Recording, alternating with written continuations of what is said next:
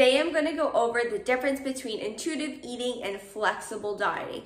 First and foremost, both have their time and place, and more often than not, I will introduce intuitive eating after a client has been comfortable and is really good with flexible dieting and working around macros. So flexible dieting is when you have a set of macronutrient guidelines to follow for your proteins, carbs, and fats, and add any foods into your meal plan or your days of eating to fulfill those macronutrients. This is a great way to learn more about what is in certain foods, which proportions of macros work best for your body, and it also helps you develop a better relationship with food, especially if you are somebody who has had a previous eating disorder or a bad relationship around food. When my clients are macro counting or flexible dieting, I always say that 90% of the time, you should be centering your meals around whole foods,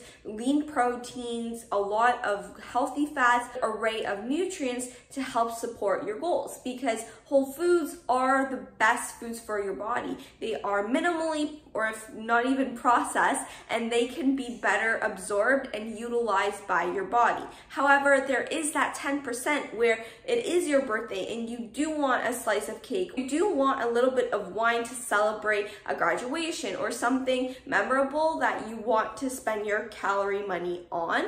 And of course, there is a time and a place for everything, and that's where that 10% comes in. Majority of the time, you want to be centering your meals around whole foods, but of course, giving you some wiggle room for it to become a lifestyle is super important as well. When you do have those days where you want to incorporate a scoop of ice cream into your macros, you will find that you are a little bit more hungry because Oreos do not have the same fiber profile as berries do. They do provide carbs and fats. However, the whole foods, berries, or nut seeds will keep you fuller for longer because of the complex carbohydrates in them and the fiber. Flexible dieting is also a great way to incorporate some things that you are craving. So if you feel that you want like an Oreo or something, instead of having 10 and satisfying that craving, you can have one that fits within your calorie budget, your macro budget,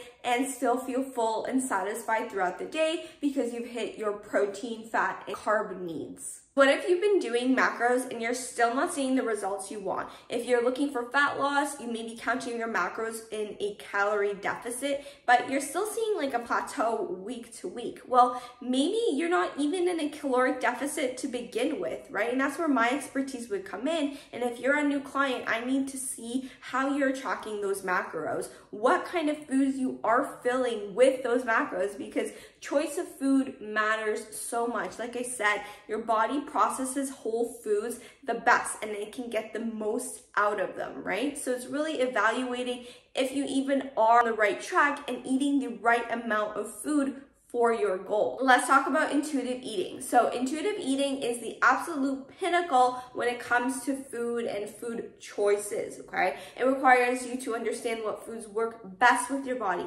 what proportions of food you need without measuring, without anything. You need a good understanding of your hunger cues. You need a good understanding of your bad habits as well. If you are somebody who is super stressed, and you are intuitively eating and you know that you're a stress eater, well, you better know that you're probably going to be snacking a lot, right? But if you're somebody who's flexible dieting, who's weighing out their foods, who has macros to hit, and you are undergoing that stressful situation, macros gives you a boundary and a parameter, and it may highlight some of your bad habits because you only have certain macros to play with, right? You don't have room to just keep snacking on the Lay's chips going back and forth from the kitchen to your desk, right? And that's where the two can kind of coincide, is that intuitive eating, you need a good understanding of your bad habits, of your habits,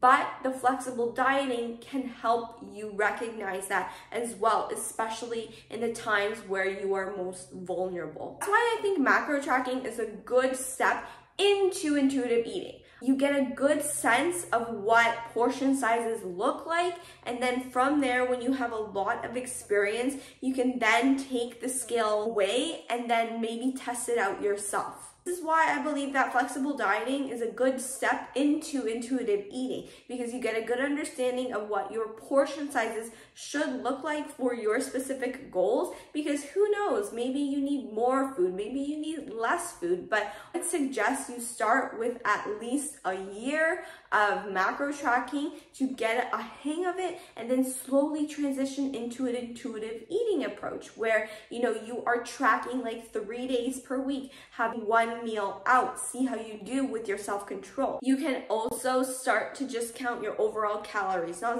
necessarily your macros, maybe just your protein and calorie goals. And then from there, you can slowly wean off that food scale and then giving yourself a little bit more trust. If you are just jumping into an intuitively eating, how do you know if you're fueling your body properly? How do you even know you are eating the right amount of food and types of foods for your specific body? That's it for me, guys. Make sure to give this video a big thumbs up, subscribe to my channel, follow me on Instagram, and I'll see you next time.